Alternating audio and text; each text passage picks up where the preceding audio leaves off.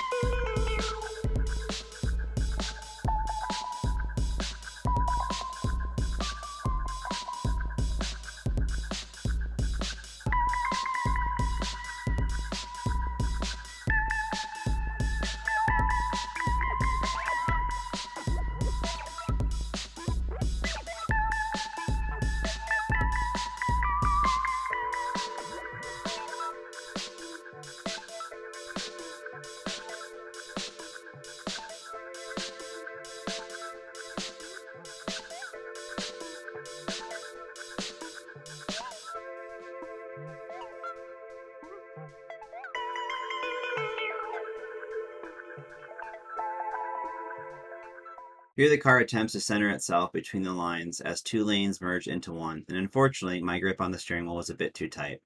This is the first of two disengagements that were the result of operator error on my part.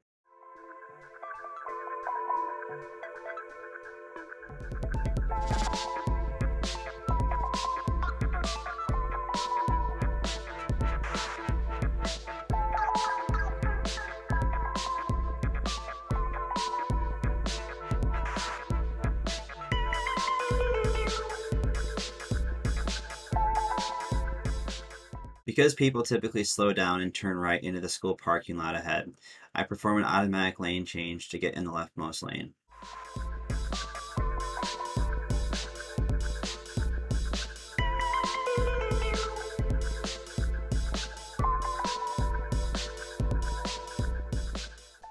I then perform another automatic lane change to get back in the right lane after passing the school.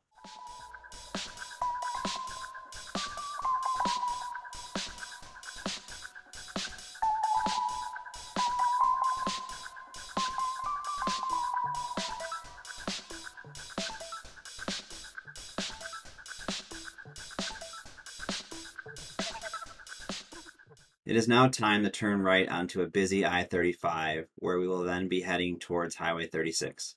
The car does an awesome job of quickly turning right, requiring zero input from me, the driver. As we get a little further down the entrance ramp, I apply a bit of throttle input to help the car accelerate up to the speed limit.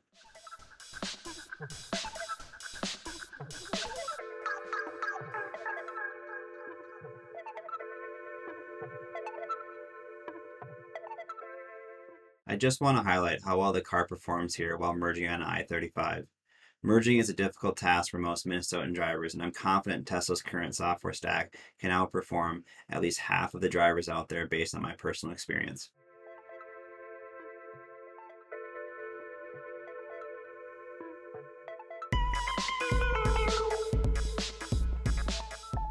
Since we are in the middle of rush hour at this time, I double-check the selected route is the fastest by re-entering my destination into the navigation.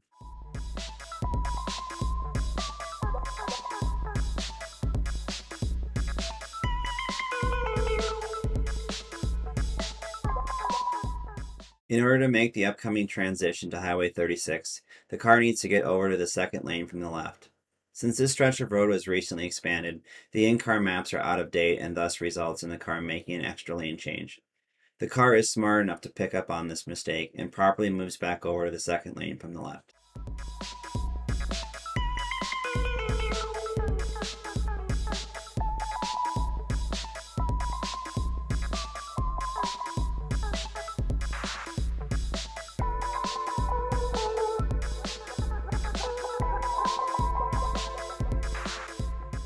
Autopilot does a great job here of slowing down on its own and jumping on the Highway 36 on-ramp.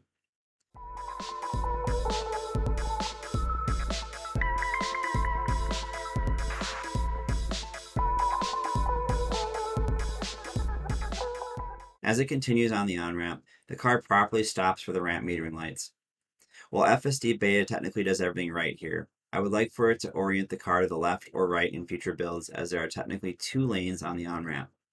This is pretty consistent for all similar entrance ramps in the Twin Cities.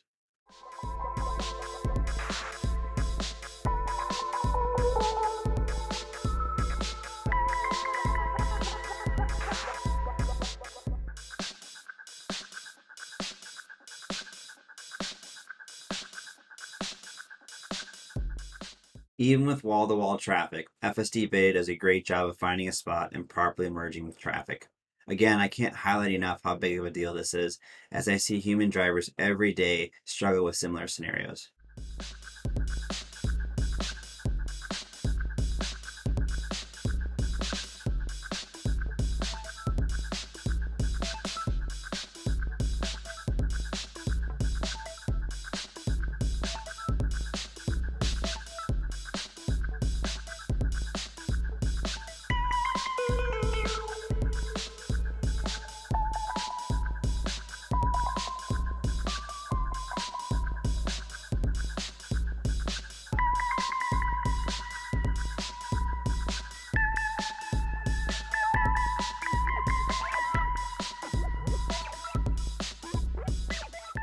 Just like with the previous merge on the Highway 36, the car does an excellent job here merging on I-35E in peak rush hour traffic, requiring zero intervention from me.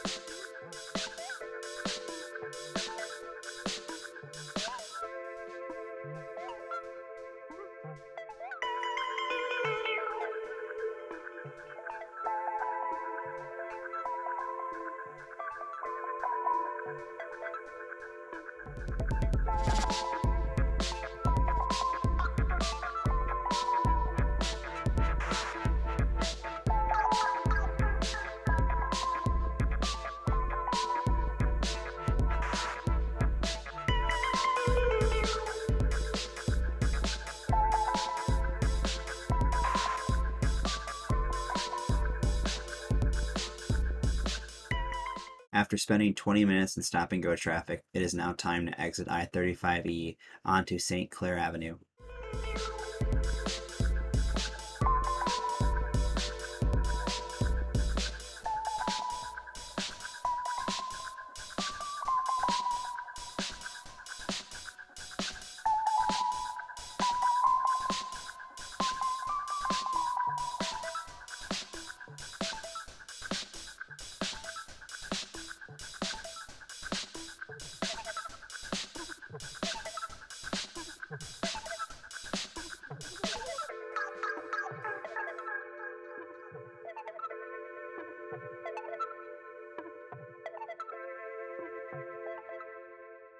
With traffic joining from the right, this intersection can sometimes be tricky for a lot of human drivers. FSD Beta in this situation does a great job following the curbing and comfortably stops at the stop sign. St. Clair Avenue is always busy, especially during rush hour. However, it doesn't seem to phase FSD Beta here. The car properly checks traffic in both directions and then safely proceeds with the left turn.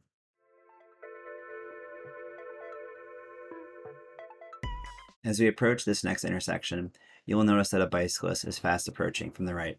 Initially, it appears as if he is going to blow the stop sign, and the car reacts accordingly by hitting the brakes. Once I confirm the bicyclist is coming to a full stop, I apply a bit of throttle input here, so the car will proceed through the intersection.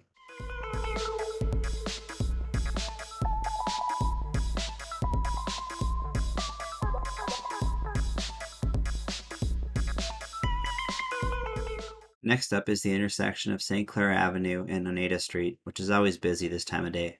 The car does a great job of coming to a complete stop, double checking for traffic, and then proceeding safely through the intersection.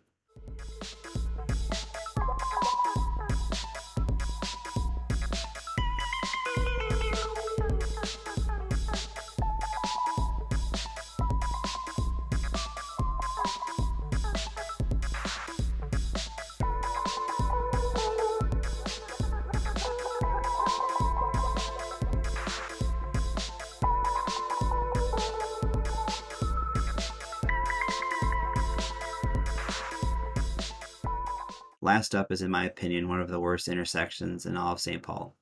As we approach the intersection, the car stops just short of the crosswalk on West 7th Street.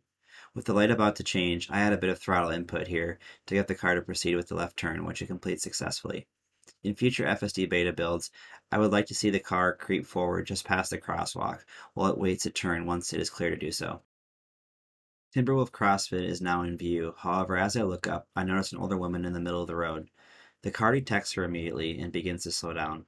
Her initial body language seems to indicate that she is going to wait for me to pass before crossing, so I add a little bit of throttle input here. As I get closer, it appears that she is no longer going to wait, and instead makes a beeline for the sidewalk. I initially go for the accelerator to get around her, however, before I'm able to reach for the brake, Tesla's automatic emergency braking kicks in. With the car now quickly decelerating, I am able to add brake input, which safely brings the car to a complete stop well before the woman crossing the road. I consider this disengagement my fault, as I should have followed FSD Beta's lead and let the car yield to her even when she indicated she was going to wait for me to pass. It just goes to show you how even when you are confident in your driving abilities, the computer can think and react much faster than any human brain.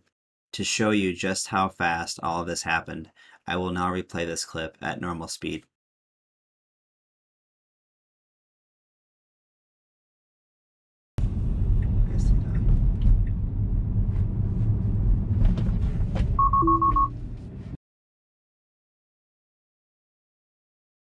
Considering all the variables thrown at FSD Beta in this video, I have to say it handled everything extremely well.